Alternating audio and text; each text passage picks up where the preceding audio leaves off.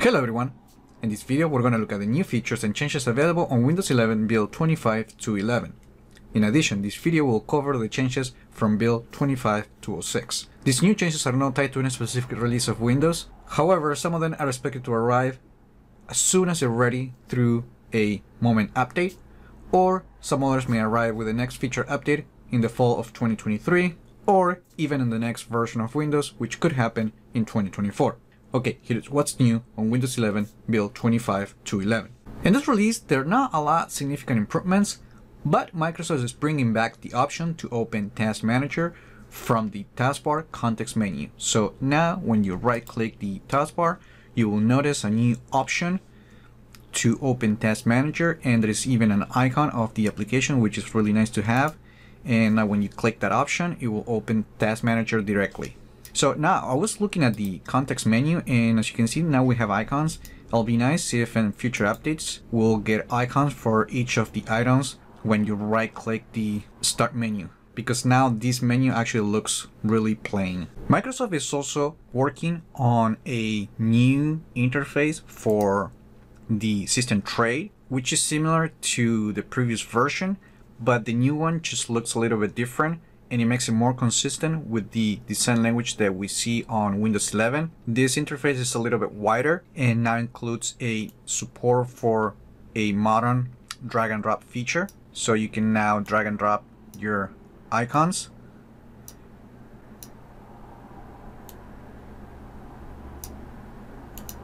And just moving around with the different animation. And when you hover over the items, you will see that the tooltip has also been updated to have a modern design.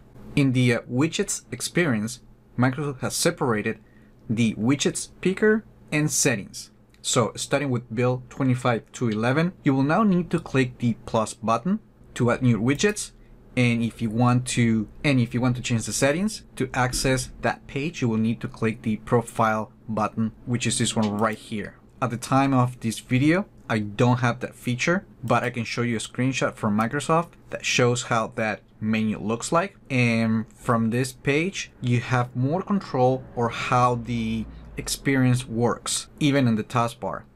For example, now you can change the behavior of the weather icon. For example, now you can choose whether the widgets bar will open when you hover over the button. So right now there are now options to control the widgets icon, which is this one right here. So when you hover over, even accidentally, it will open the bar. But in future updates, we're going to get an option to control that. So you actually have to make a click to open the bar. Also, there is an option to enable or disable notifications for the icon. And because the widgets icon can also show dynamic content like breaking news and other type of announcements. So if you don't want that kind of distraction moving in the taskbar, you can also disable that as well right here. So it will be nice that we're going to have options to control that icon instead of just having to disable the feature altogether. Also, now the archive, let me just go to that page. The archive apps feature will not include an option to enable or disable that specific feature within the advanced apps settings. In the past, you click this option, it will take you to another page to enable or disable this feature. But now it will just be an option right on the advanced app page. Also on build 25 to 06, Windows 11 is enabling the open with UI experience that we've seen like many times, but many other times the company have to disable it and then enable it again.